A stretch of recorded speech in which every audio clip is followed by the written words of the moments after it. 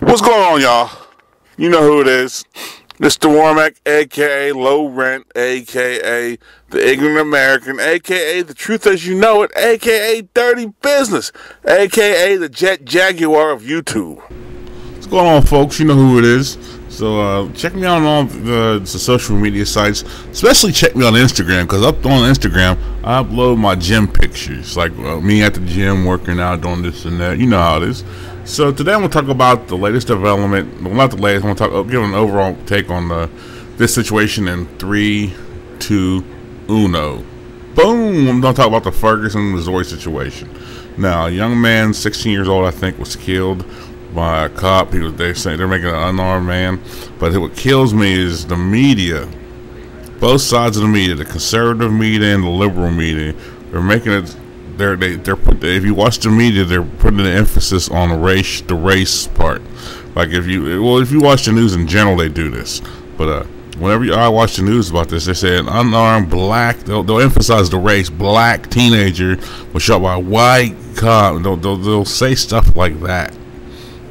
And I don't know the situation. I've seen reports of it. I've heard what the witness had to say. And I just want to say is I'm waiting to give him. I mean, first of all, nobody deserves to be shot 11 times. I mean, that officer had to be pretty weak if that was the case. You know, I mean, like I said, I can't rush to judgment. I have to see what the facts are at hand. I have to see what's going on. I mean, me personally, I have a severe mistrust of the police overall. Now, that being said, I know for a fact there are very good officers who protect the community, who protect the citizens, and do a hell of a job on their part. It's the crooked officers that we all know that are in there, and unfortunately, and here's what always got me. I had a talk one time. I was sitting at a restaurant, and these kids were talking. This one kid had a Stop Snitching shirt. This was years ago. This one officer came over and said something. Well, why do you guys, have the shirt? And he was trying to talk to them and explain about Stop Snitching. And I was like, hey, man, I said, unfortunately, the stop, like whether you agree with the stop snitching or not, I said, the police have the stop snitching too. He goes, oh, we do. He said, what is it? And I said, you guys have the thin blue line, and rarely do you guys cross it.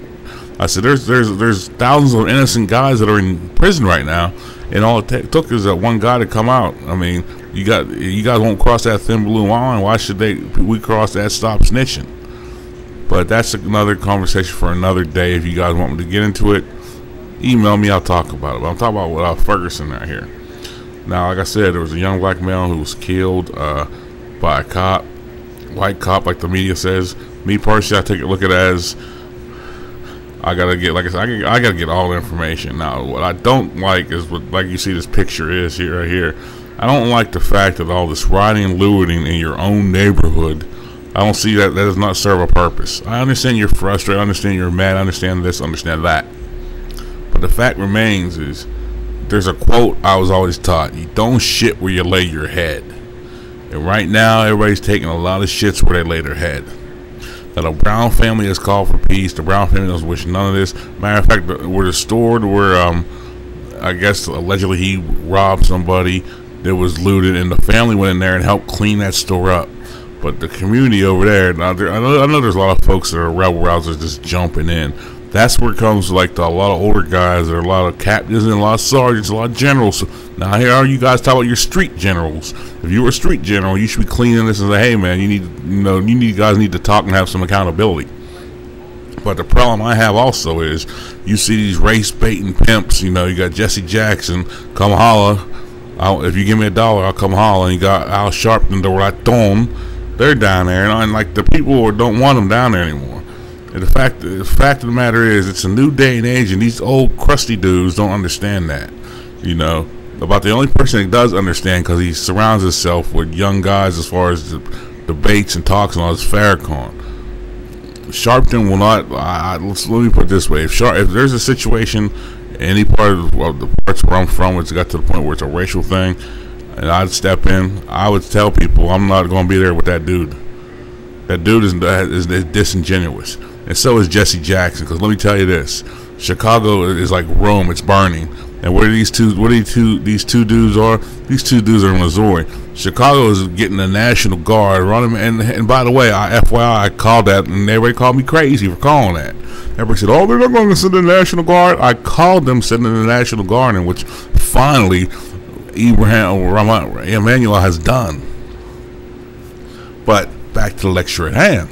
Now the Ferguson deal, it's another case of, like I said, now everybody's going to make comparisons to Trayvon Martin, and like it's sad because we're still Americans, but even though we're just Americans, there's still race is one of the worst topics. I mean, you could be homosexuality doesn't matter no more. You know, that used to be pretty bad, but race is one of the worst topics that divide America that like nobody feels comfortable talking about. Well, everybody knows it's there, but nobody wants to feel comfortable talking about it. You want to know why? Because it's not comfortable talking about it. Like I said, like back in the day, me and my friends would talk about our race. We would joke about it because like we were cool, but not a lot of people can do that. And a lot of people who you think are cool take it to the extreme. But back to what I'm talking about, Ferguson. Now, first of all, you should not be looting, you know, and what you should have done was you should have got all the facts in hand. Now, I'm not from Ferguson. Like, if it was from another town, for all I know, that cop could have a history of doing this with black people. For all I know, the cop could this. Like I said, for all I know, the kid reached for the cop's gun. I don't know the situation. That's why I'm not going to comment on that situation. I'm commenting on the looting and the race baiters that are down there right now. That you shouldn't fall for them. You should, like when they were booing, what's his name, Sharpton. To me that was a good sign. But now it's the time that like a lot of us younger guys, comparatively younger guys, compared to them guys, that we're all stepping up now. And I think a lot of these cats don't understand this. We're not asking no more. We're telling you we're going to do this our own. It's lead. You have three choices: lead, follow, or get out of the way. And right now, and lead's not an option. So it's up to you guys. But please, the people of Ferguson, I'll pray for you guys. It's just to find peace and find a solution. Looting your own neighborhood is not the way to go. You could demonstrate more, and not that I'm endorsing looting, but if you're going to loot, why would you loot your own neighborhood? Go where the good shit is. I'm out. Peace.